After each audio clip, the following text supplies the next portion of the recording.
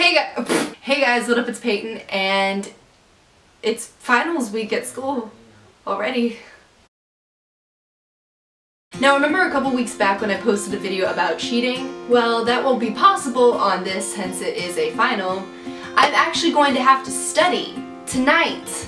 Right now would be a great idea, but instead I'm making this video just for you so that you guys can have the benefit of knowing how to study also. So today and yesterday I asked a bunch of people at my school how they study, how often they study, and what they do to learn the material needed for the test.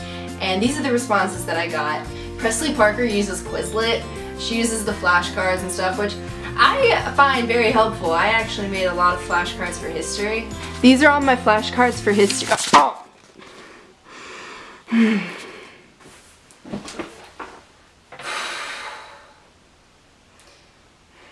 A lot of people apparently watch Crash Course videos on YouTube, which I'm gonna have to look up. Hang on, let me do that right now.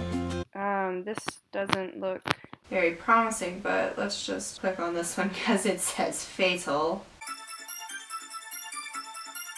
No!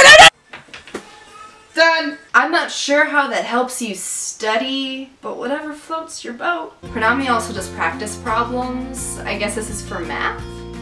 So where's my whiteboard?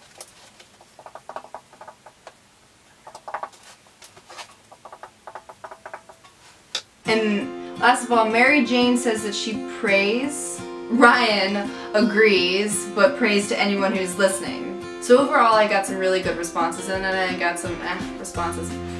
But hopefully these ideas will help me study, maybe with some flashcards, maybe I'll watch some Crash Course videos, maybe not the one that I saw today, but something a little more educational, something a little more, something closer to what I am learning about in school. And as a quick last minute reminder, don't forget to have a good night's sleep tonight, don't stay up all night studying. Eat a good breakfast tomorrow. If you normally don't eat breakfast, try and eat something, drink some coffee.